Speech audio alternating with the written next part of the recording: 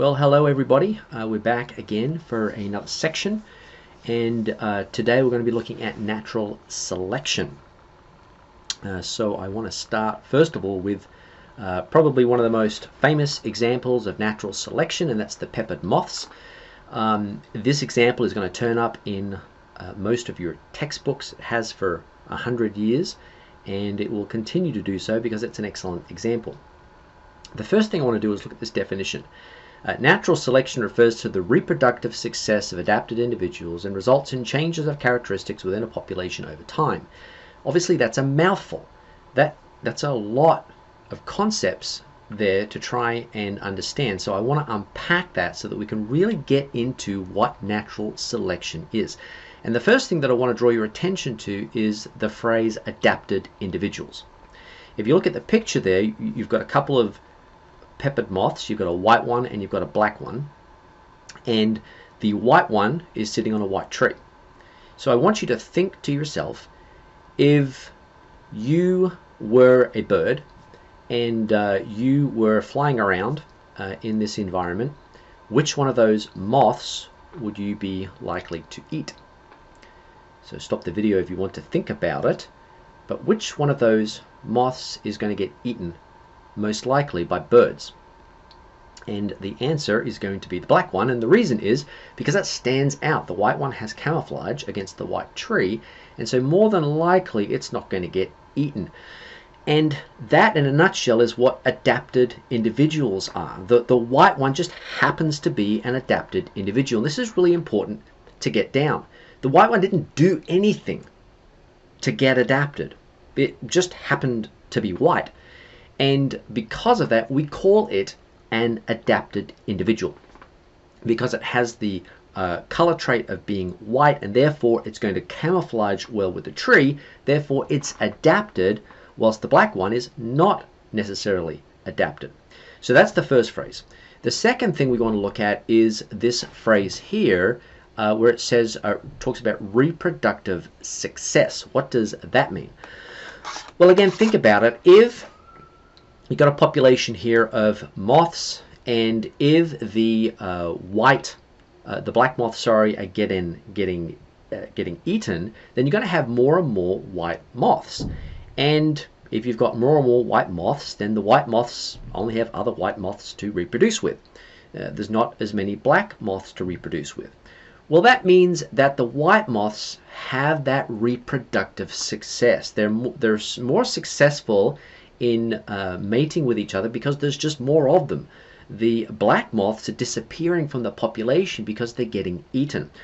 So that's what reproductive success means.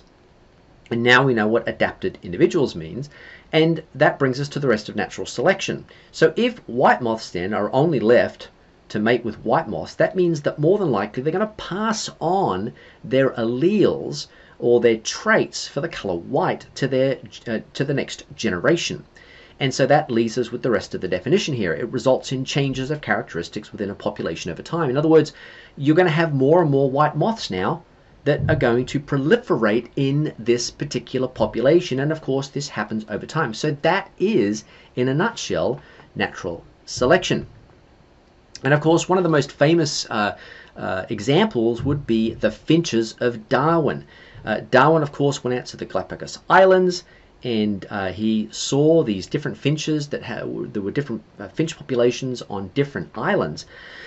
And he hypothesized that one original species had evolved into several of them. Now, I'm not exactly sure how the story goes, but it's something like this. There was an original population of finches, say that's number 1, which would be this finch right here. And let's just say, for argument's sake, they're on the mainland. And then the population 2, population 3, and population 4 exist on small islands off the mainland. And so Darwin saw this. He saw these populations of finches on these different, so 4 different populations at 4 different locations. And he thought to himself, well, I can't imagine that these finches just were sort of all created in place. There must be a better explanation. And that brings us to something else that's very important that we need to talk about that was going on historically at the time. You see, Darwin, as most scientists of the day, believed in something called fixity of species. Fixity of species basically means that since creation, all organisms remain unchanged. And not only that, those that believed in this believed that each species existed in its particular habitat and had been there since creation. So it's kind of we think about it today, it's kind of a strange belief, but all Christian geologists, biologists, scientists, and even non-Christian ones believed in this fixity of species because, the Bible had so permeated science at the time. And Darwin was no exception. He was a man of his time. He believed in fixity of species. So where did this idea come from? Well, I talked last section that we talk a little bit about Plato and Aristotle, and it comes from Plato and Aristotle and Socrates as well. So, of course, Plato is Socrates' student, and of course Aristotle is Plato's student. And Plato lived in the 5th century BC, and Aristotle lived in the 4th century BC. And all of these guys, all three of them, believed in something called essentialism, or some form of essentialism. And essentialism essentially says that all objects possess an essential, unchangeable characteristic.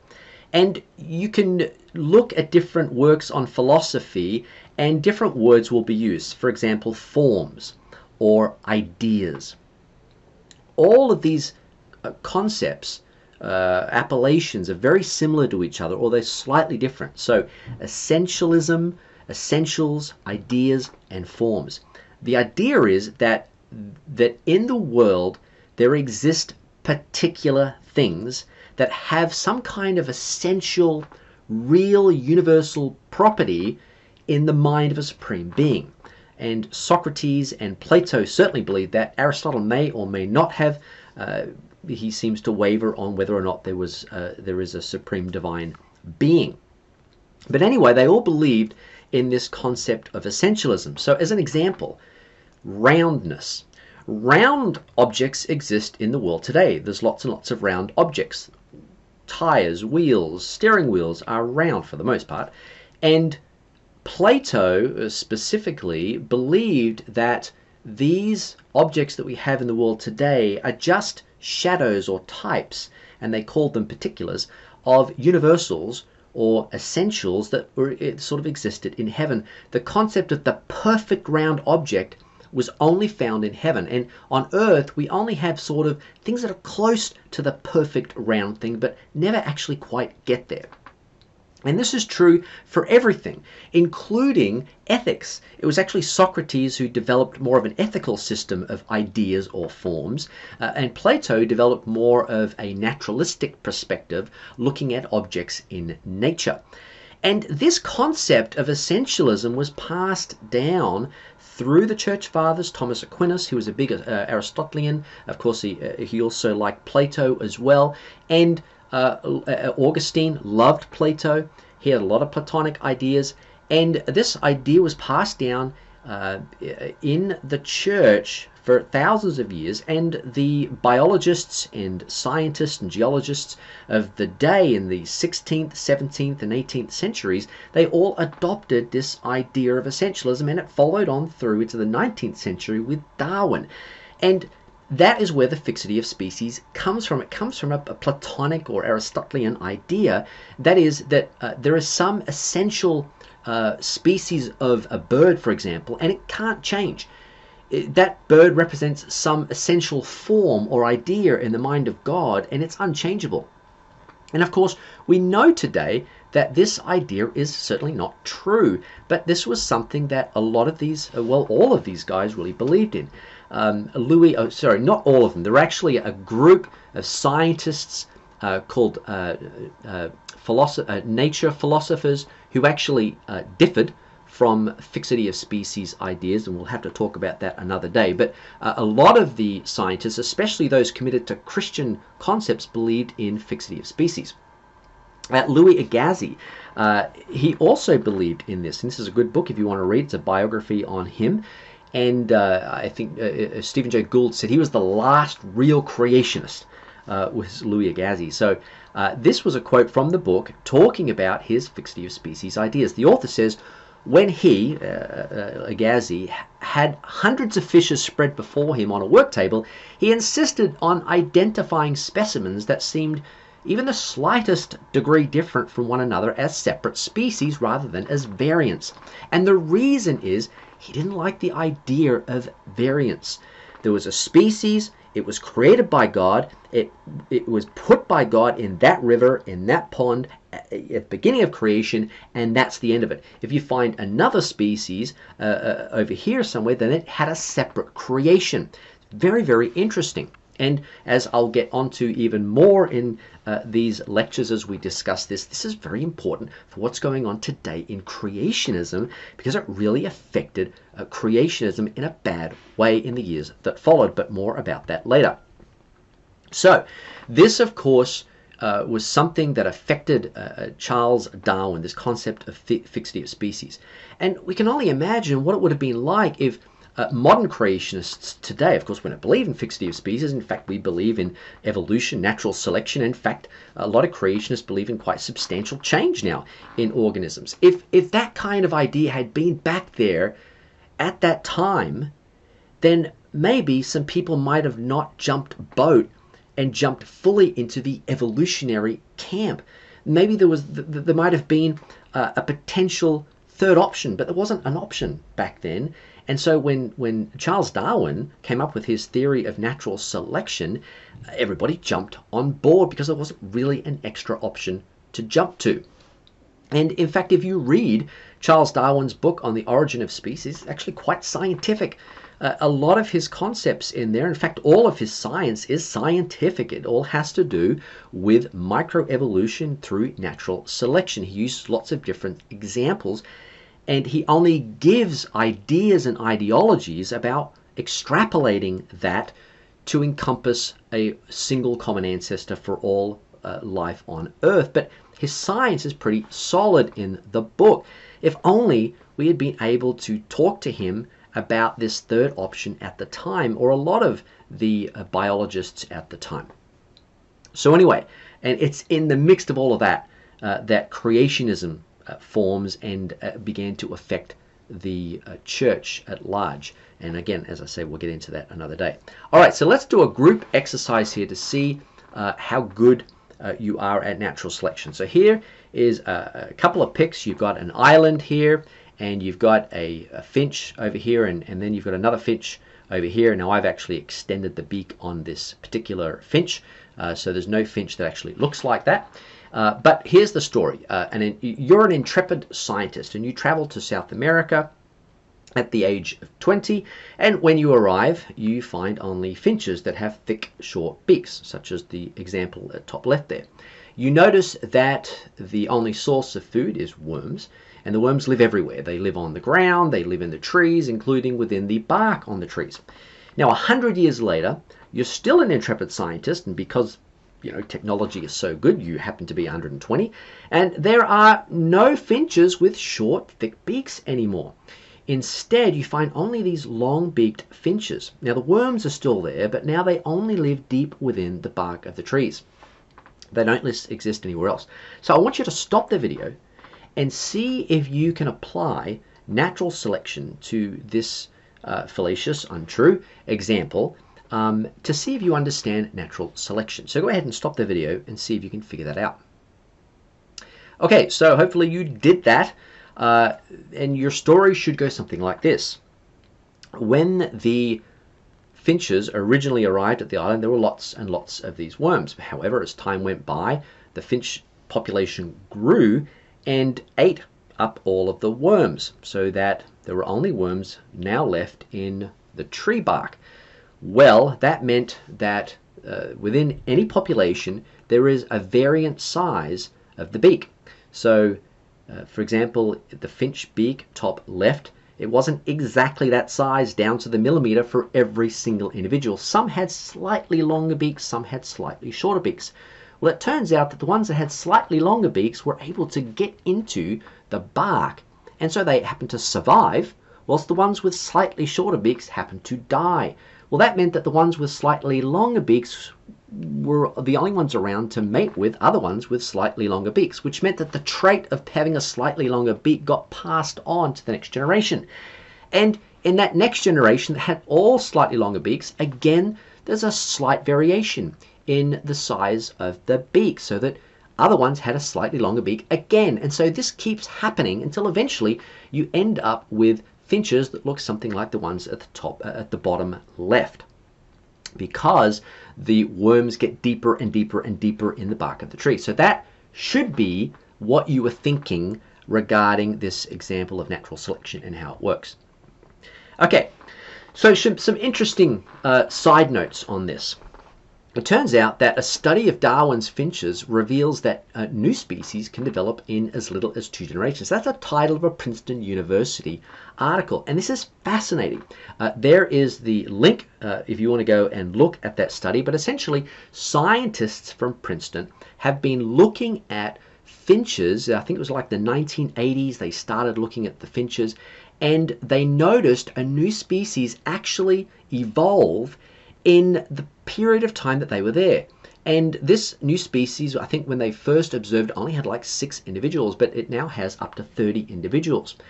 And this new species has slightly different beak structure and some slightly different other structures, and it also has a different song, which means that the new species will now no longer mate with the other species.